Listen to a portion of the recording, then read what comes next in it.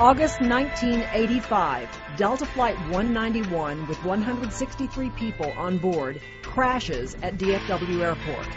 Mike Snyder was in his own car on his own time when he heard the news and rushed to the scene. And why did an air traffic controller order the big jet to slow down just before a storm instead of ordering the big jet to take another lap around the airport?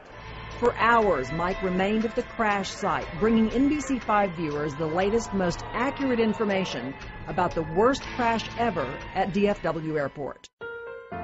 That day sums up the man I have called friend and co-worker for 30 years. Good evening, everyone, and thank you for joining us. And we begin tonight by welcoming my new co-anchor, Mike Snyder, to the 6 and 10 o'clock news.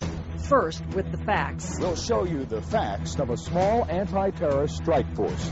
The last to leave. Many of the people that are standing in line here, this is the real front line of the airfare war.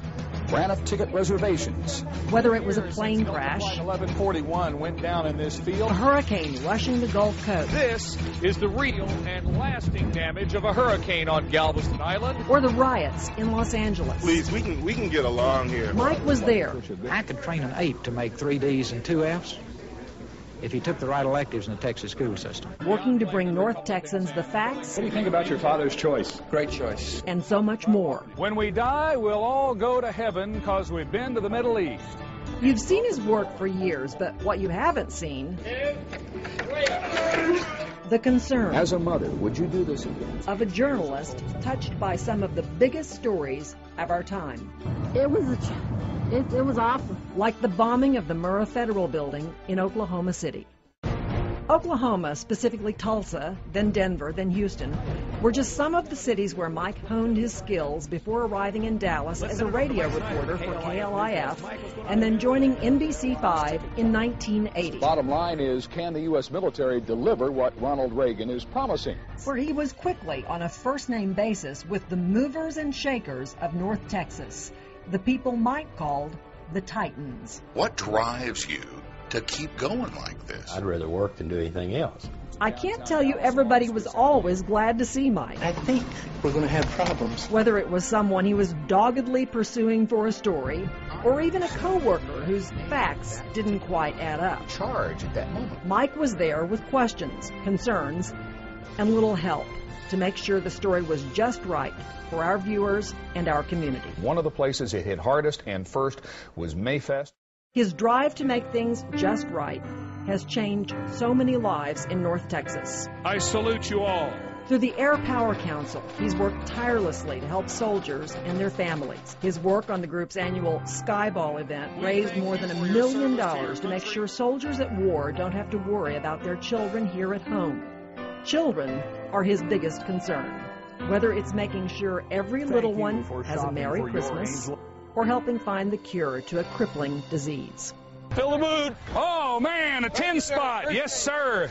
Thank you. $10. Mike's commitments to the Angel Tree program and the Muscular Dystrophy Telethon are all about the children he can help. You wonder what kind of sacrifice it takes to help Jerry's kids and to help this fight against the 40 neuromuscular diseases. He is there year-round, when cameras are rolling and when they are not, fighting for the children, the parents, and the medical teams, hoping for a cure. The children that are here at Muscular Dystrophy Camp and elsewhere that are working with the Muscular Dystrophy Association are in the fight for their lives. And it's important that we tell those stories so the people at home understand why we ask them to give money to the Muscular Dystrophy Association. But the lives he cherishes most are those he holds closest to his heart. Xander, Kylie, Parker, Maddie, Gracie, and his wife Lynn. The family he's nurtured while bringing North Texans the news. It's their achievements he celebrates most. Their stories he shares from his newsroom desk with such love and care. I'm a very blessed man. Always making sure he gets every minute of their time together just right. You see, what makes Mike excel as a newsman is the same thing that makes him a great family man. He really cares about getting it right.